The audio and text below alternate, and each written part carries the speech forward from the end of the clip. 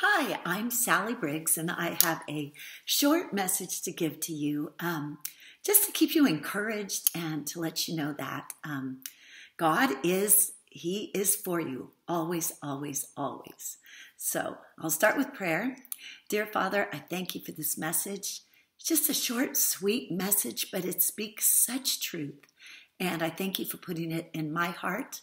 And I pray now for it just to speak to each person's heart who is hearing this right at this very moment. So Lord God, I thank you for your blessing on it. And I thank you for you to bless all who are hearing it. In Jesus' name, amen. Amen. So this just came to me because I always pray about what God would like me to see as almost like a parable of how I can speak something into you that God gives me through something I'm experiencing. So I have this really cute little wiener dog. He's right here. His name is Bart.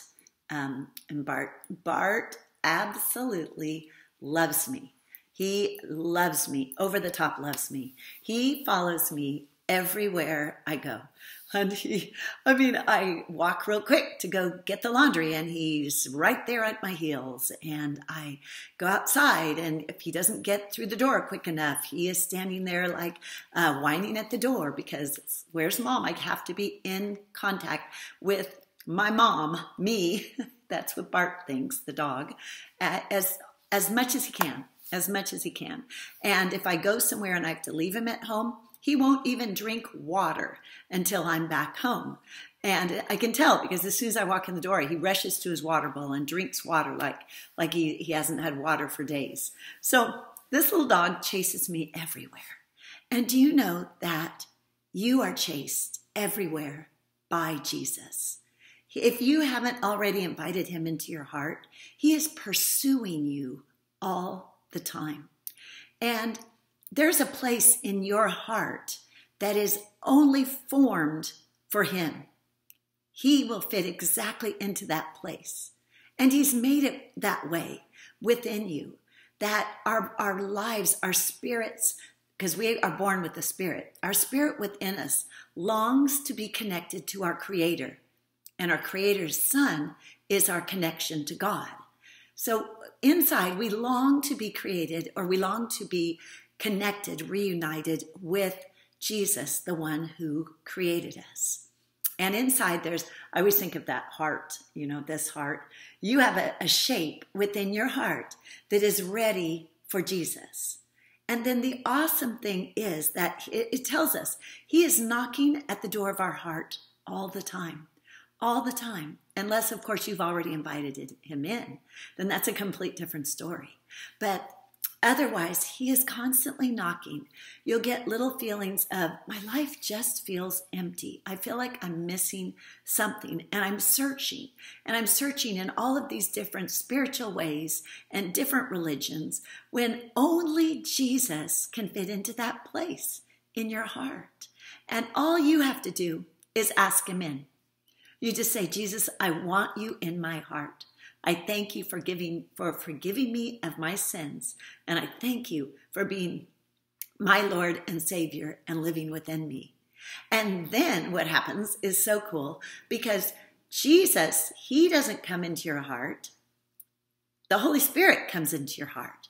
He's the gift from Jesus. So in John 14, you can read all about that and who the Holy Spirit is. But the awesome thing is that the Holy Spirit then comes to live with you forever. It says in God's word that he never departs from you. He never, ever departs from you. The only way he will depart is if you actually choose to not want him anymore. Like to say, I do not want the Holy Spirit. I don't recognize the Holy Spirit, and I want nothing to do with the Holy Spirit, which would be so incredibly awful because the Holy Spirit is the one who enables us to live on this planet and actually have joy and peace and kindness and goodness and faithfulness and self-control. He gives you all of this so that you can live on this earth and actually have it to the fullest, where it's not such a a bad thing, an oppressive thing. But because you have the Holy Spirit within you, he gives you everything that you need, that your life may be to the fullest. In John 10:10, it tells us that the enemy comes to only kill, steal, and destroy. But Jesus came that you may have life, and life to the fullest, overflowing in abundance when you choose him. Because then the Holy Spirit comes in you, and he's the one that will never leave you. And he gives you all the things you need to have that life of blessings and fullness. So think about it. If you haven't received Jesus, ask Jesus to come in your heart. He's the one that will fill up that void that's there within you. And then remember that you'll never, ever, never, ever be alone, because the Holy Spirit is with you all the time, all the time. And it's so awesome to know that you have someone who is so in control and gives you everything that you need when you need it. So that's my message for today. So I hope you will consider it if you have not accepted Jesus into your heart.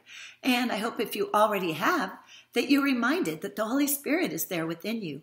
And in John 14, check it out, because it tells you everything that the Holy Spirit, that he is within you and what he provides for you. So, dear Lord, I thank you for this message. Thank you, God, that whoever may have heard it, who has not accepted you, Jesus, into their heart, that right now they would do so. And they would invite you in, and you would come in. And the Holy Spirit would be that amazing, immediate deposit who will live within them forever.